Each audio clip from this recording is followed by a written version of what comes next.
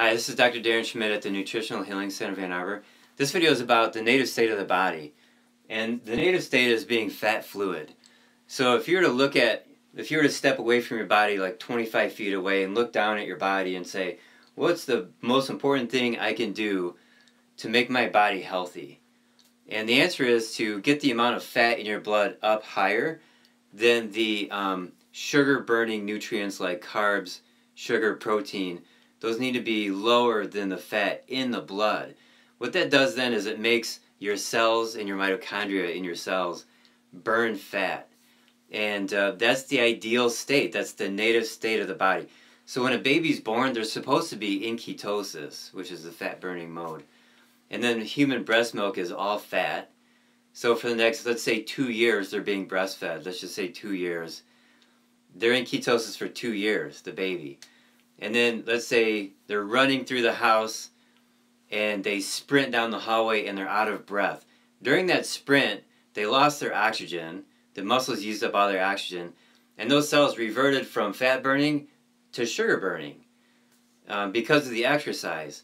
And so the native state is fat burning unless you're running, sprinting, maybe you're running away from a scary situation. You're using sugar to get out of there fast.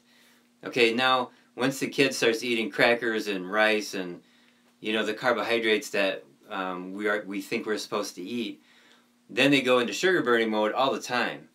And the only time they go into fat burning mode would be like in maybe, let's say, an endurance sport or something, or they're just exercising for a long time. They're running a lot. So, but the majority of the time they're in sugar burning mode.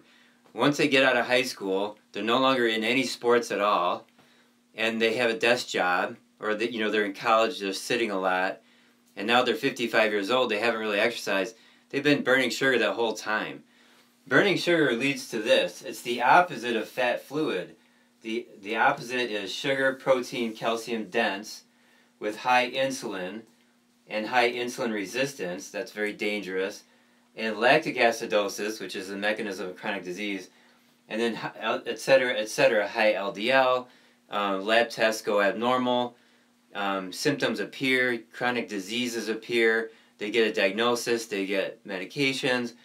That's all this part, and it's not ideal. The ideal is feeding your body plenty of fats. Now you could give the argument that the most important thing is minerals, or the most important thing is water, or the most important thing is the phytonutrients that you find in plants. And you could say that everybody's deficient in vitamin D, which is almost true. And you could say 4 out of 5 women are deficient in iron. Yeah, that's true too. So there's a lot of things that need to be addressed with the body, and there's a lot of knowledge on what we're deficient in. But the biggest deficiency in this country, in the Western world, is fat. That's the biggest deficiency. And the only people who have enough fat in their body are the ones that are actively pursuing ketosis. And you know who they are because they're all promoting themselves on Facebook and YouTube. So everybody else is not pursuing ketosis. And how would you do that? What's the first step? Depends on your weight and how many calories you need. But I'm just going to say that if you're over 150 pounds, the first step would be consuming 6 tablespoons of healthy oils per day. That would be 2 tablespoons per meal, 3 meals a day. That's basic step 1. I have a lot more detail in my other videos. If you go back to January of 2017, I go into great deal on all of that. Okay, now I'm going to talk about what I put when I put calcium dense.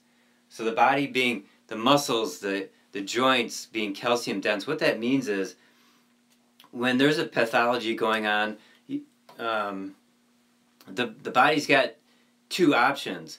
And it starts with the first option. The first option is to return the cells. Let's say there's a pathology in the liver. It tries to turn those liver cells back into being healthy once again. And if that doesn't work, then it puts calcium in there and tries to wall off that pathological state and seclude it from the rest of the body. and try to keep it immobile. Okay, now you can pick any organ. If you have damage to lung tissue or bone, calcium gets deposited there. Now, but look at the whole body. When the diet is bad for a long time, every single cell starts its own pathological state. And as long as the person's eating too much sugar and protein relative to fat, then the body's having a hard time repairing every single cell. And so what does it do? It calcifies those cells, all of them, from head to toe. So a person who's much older and very stiff and walking slowly and hurts everywhere and has calcium deposited in their arteries and is, on the verge of a heart attack, it's because the whole body is pathological from the bad diet, from the excessive sugar and protein intake relative to fat. Think of a woman who's 80 with osteoporosis and yet still has calcium embedded in her arteries. She's been eating too much of this and not enough of this. Now, if she were to convert her diet over into ketosis, that'll make the fat in her body will make the calcium and other minerals that are embedded in the soft tissue become ionizable, and then the body can take those minerals out, the excessive minerals out, and then put it back in the bone where it's supposed to be. And we're taught, and I've done this before with people with bone spurs, like on the heel or something. I would give them lots of fish oil or something. But now I know it's not just about pills of fish oil, it's about the whole body getting into ketosis. So you can use quantities like 6 tablespoons a day of olive oil, avocado oil, coconut oil, MCT oil. So, the value of fish oil, yeah, there's DHA in fish oil, there's EPA. These are nutrients that work really hard in the body. But the value of fish oil is that it's oil. It's just a healthy oil, and it's lubricating everything and feeding your nerves and your eyes and your brain and your skin and your hormones and all your cells, every single one of your cells. And so this is the big picture when it comes to your body. Feed it lots of fat, and of course you need all the other nutrients. You need minerals, you need vitamins, you need plants, you need water. And but without the fat, those nutrients don't move around like they should. And without the fat, your body stiffens up, and then you get the bad blood test results. You get the disease, you get the arthritis, the pain. Then your arteries break, and you have a heart attack or a stroke. You get lesions in your body from lack of flow. The lesions might include a diabetic ulcer. It might include cancer. You get pathological tissues like cysts and ovaries and all that. That all goes away in ketosis. Not all of it, but it's the best, most fundamental first step to take, no matter what your pathology is get into ketosis, get the fat going up higher in your blood. That mobilizes nutrients correctly, and then your body starts to break down pathology.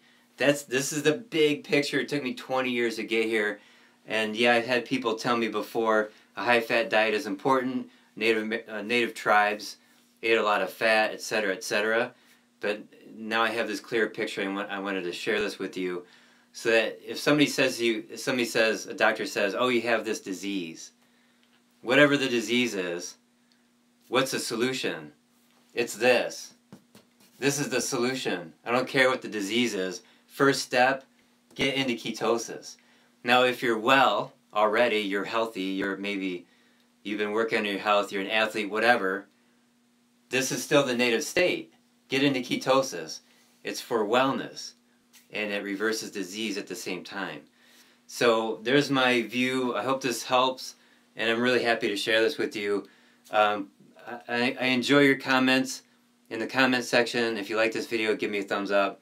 I'd appreciate that, and spread this video, spread all my videos around to people that you care for.